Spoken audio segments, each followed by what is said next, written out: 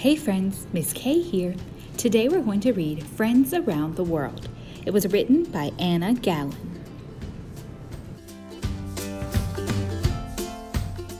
In this story, Isabel makes new friends with e-pals from all around the world.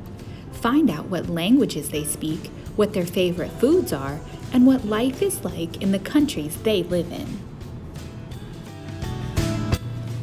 This type of book has some interesting text features to pay attention to. The first one we're going to look at is a glossary. A glossary contains definitions of certain special words that are found within the text. The words are listed in alphabetical order. Another neat part of this book is the index. Like the glossary, it is found in the back of the book. It lists important topics that you'll find within the text. These are listed in alphabetical order, and they also have the page number where you can find information about that topic. Since the author of this text decided to use photographs, she also used captions. Captions are the words next to the picture that tell us what the picture is all about. Make sure you read all the captions while you're reading this text. In the very front of the book, we have a table of contents. This lists all the topics in order on the pages that you'll see them. In this book, all these names that you see are letters between Isabel and her friends. Today, my teacher, Miss Thompson, gave us a great surprise. We will exchange emails, letters, and pictures with our new friends from around the world. Miss Thompson gave me the names of my new e-pals. I found out some facts about where they live. My e-pals live far away. Name: Isabel, that's me. Age 7, country USA. Lives in New York City. Type of place: big city. Name: Akiak. Age 8. Country: Canada. Lives in Yellowknife. Type of place: small city. Name: Dan. Age 8. Country: Australia. Lives in Northern Territory. Type of place: remote farm. Name: Hao. Age 7. Country: Vietnam. Lives in Ho Chi Minh City. Type of place: big city. Isabel, New York City, USA. To Hao, Akiak, Dan. Dear friends, my name is Isabel. I'm 7 years old. I live in New York City in the United States of America. I live on the 14th floor of a big apartment building. Don't worry, there's an elevator. I take the subway to school with my mom. The subway is an underground train. Here are some pictures of my city. How do you go to school? Please write back soon. Your new e-pal, Isabel. The subway is a fast way to get around the city. The Statue of Liberty is very famous. This tall building is called the Empire State Building. It is 103 floors high. Hao, Ho Chi Minh City, Vietnam. To Isabel. Hi Isabel, my name is Hao. I'm 7 years old. I live in Ho Chi Minh City in Vietnam. I speak Vietnamese and I'm learning English. There are over 5 million motorcycles in my city. My mom takes me to school on her motorcycle. I wear a helmet and my school uniform. It's a white shirt, blue scarf, and blue skirt. I hope you like my pictures. Your friend, Hao. Here's my family riding our motorcycle. People wear masks for protection from the smog. Ho Chi Minh City is the largest city in Vietnam. There are more motorcycles than cars in my city. Akiak, Yellowknife, Canada. To Isabel. Hi Isabel, my name is Akiak. It's an Inuit name meaning brave. I speak English, French, and Inuktitut. I live in the Arctic Circle. It's very cold here. I walk to school in a heavy parka, boots, and a warm hat. Sometimes I wear snowshoes. Do you play any sports? I love to play ice hockey with my friends. I love snowboarding too. Yours truly, Akiak. Snowboarding is a popular sport here. Here are some Canadian bills. Snowmobiles help us move quickly across the snow. Dan, Northern Territory, Australia. To Isabel. Hi Isabel, my name is Dan. I live on a farm in the Australian outback. The closest town is Alice Springs. It is 3 hours away by car. We have lots of animals on our farm. We have horses, cows, and chickens. My sister and I go to the School of the Air. This means we don't go into school each day. It's too far. Our teacher uses the internet to give us work. She visits us at home once a year. Each semester, she sends us school books, software, and DVDs. I need to go feed the chickens now. Talk to you soon.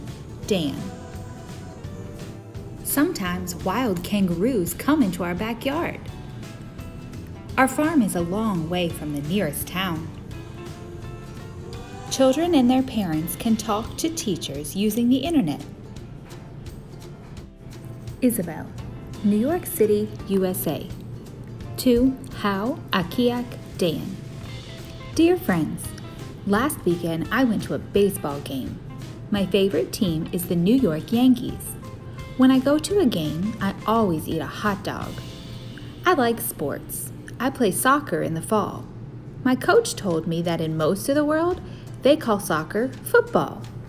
Here are some pictures of my favorite sports. Right soon, Isabel.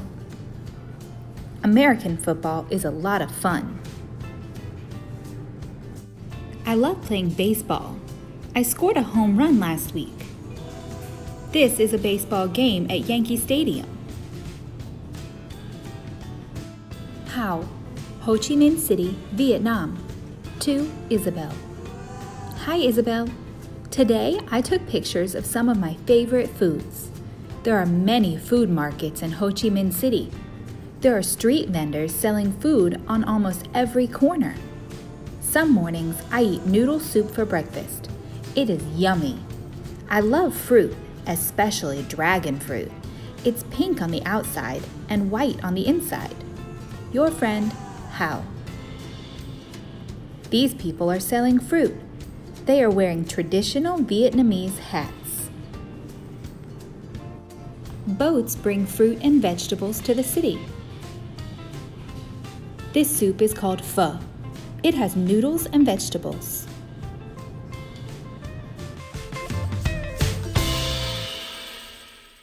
Akiak, Yellowknife, Canada. To Isabel. Hi Isabel. Guess what? My dad is teaching me to drive a dog sled. We have 10 sled dogs. Every year there's a race in my town. My dad always competes. Maybe one day I will too. Last weekend we went camping and ice fishing. The lake was frozen, so we drilled a hole in the ice. At night, we cooked the fish over the fire. We also ate my favorite meal, caribou. I saw many animals, even an Arctic fox. Yours truly, Akiak.